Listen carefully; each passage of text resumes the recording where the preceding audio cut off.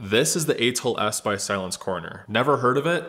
Neither had I. They claim this can turn your camera from shooting horizontal to vertical in seconds. In this video, I'm going to share with you the unboxing, my first impressions, and whether or not this piece of metal is actually worth 109 bucks.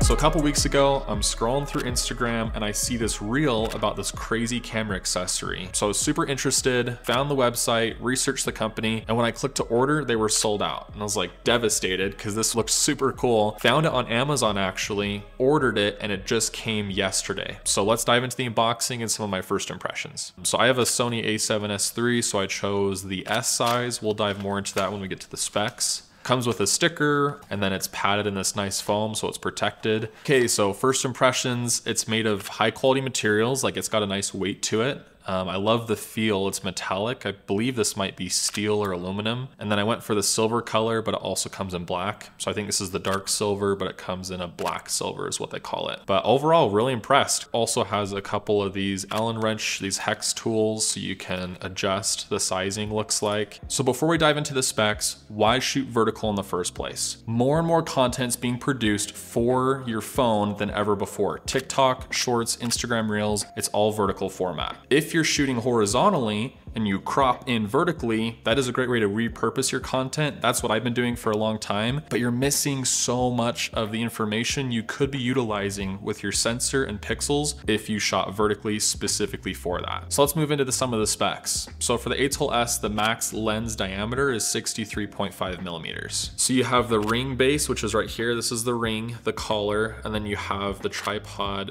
essentially where you're gonna mount it. And then this is the camera plate. So that's what goes on your camera. And then you can adjust it as needed. It also has 3 points of haptic feedback. So as you rotate it around, you have your 90 degrees, 180, then back to 0, and you can hear and feel that specifically, which is really nice. Rotating it around is really smooth in my testing, so it's really convenient. Something else is you can easily switch lenses in and out. So unlike a tripod collar that mounts directly to your lens and then it's difficult to remove or rotate, this gives you easy access to any lens you need. So if you're switching from your 24 to 70, throwing on a 35 or a 50, you can do that seamlessly. It also maintains composition. So if you set up your frame horizontally and then you want to do vertically, it stays in the center. Unlike an L bracket where you'd have to readjust and then change your tripod setup. So that's something else that's a nice feature. It comes in 3 different sizes. So I ordered the S size, but there's also a C size and a D size. The S is gonna be for like Sony mirrorless cameras. The C is gonna be for non-Sony mirrorless, and then D's for pretty much everything else. So when I was doing the unboxing, I was kind of curious what this was actually made out of. I thought it was steel. It's actually aircraft grade aluminum. Gotta add the aircraft grade, make it sound fancy. It is solid, it's built of good materials. This is the dark silver color. I really liked the look of it. You can also go with the black silver if you want it to blend in a little bit better with your equipment. And then the tripod mount, this is gonna be 1/4 inch, so it should fit with most tripods and not interfere with any type of setup there. So on their website, it says it's compatible with Sony, Canon, Nikon, Fuji, Panasonic, Leica, and Olympus. So I've linked it below. You can check that out on Amazon, and it should have sizing options. So make sure that it's the compatible one for your camera. So because it's built of aluminum, it comes in at 100 grams. So it's gonna be lightweight yet strong. I haven't noticed any huge differences in my weight overall with my setup, whether I'm taking photos or filming content. And then price-wise, it comes in at 109 bucks US. So is it actually worth the price? If you compared the Atoll S to an L bracket, L brackets can run anywhere from 20 bucks, which would be a lot cheaper, up to 200, which would be more. An L bracket is solid, it's built of good materials, but unfortunately, it's really inconvenient to use. You have to unscrew it from your camera when you're trying to get off your tripod and readjust everything. So convenience-wise, the Atoll S beats out an L bracket. If you compare it to a vertical grip, that could run you 200 to 400 bucks. It gives you better battery life. It's really convenient for handheld shooting, but that just depends on if you're doing more handheld versus tripod or stabilizer. So it's not quite apples to apples, but it gives you an idea. Then we have the tripod collar. That's what goes over the lens, not necessarily the camera itself. Mounts there,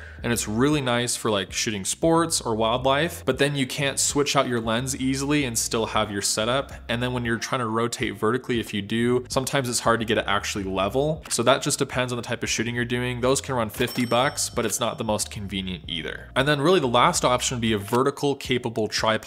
So you may have seen those, you mount your camera this way and then you can rotate and then flip it vertically. But unfortunately, those tripods can run anywhere from 200, 400, 500 bucks, and then your center of gravity is off. So if it's too heavy of a setup, it can start to tilt over if you don't have the right tripod. So that's not only more expensive, but also you have to reframe your shot, and it's not really as stable as the Atoll S would be. And then 2 issues I've had so far for you to consider. So when I was mounting it to my camera, I had the base plate in, but this ring was catching the top lip of where my lens goes on. And I realized that if you rotate this, there's actually 2 screws here that you can loose and then raise or lower this as needed to fit your camera. So that wasn't necessarily an issue with this, just understanding that when you put it on your camera, you need to adjust it so it fits directly. And then something else is when I rotate my camera, the direction it rotates, when it's vertically placed, my LCD screen flips out on the bottom rather than the top. So it's really hard for me to monitor myself and like look at what the composition's looking like. If I had someone else on set, that'd be super easy and it wouldn't be a huge problem. But if you want this to shoot vertical video, short form content by yourself, just recognize that you may have to do a little bit of running around to see your shot and then make sure it looks good before you actually film. So what's my take?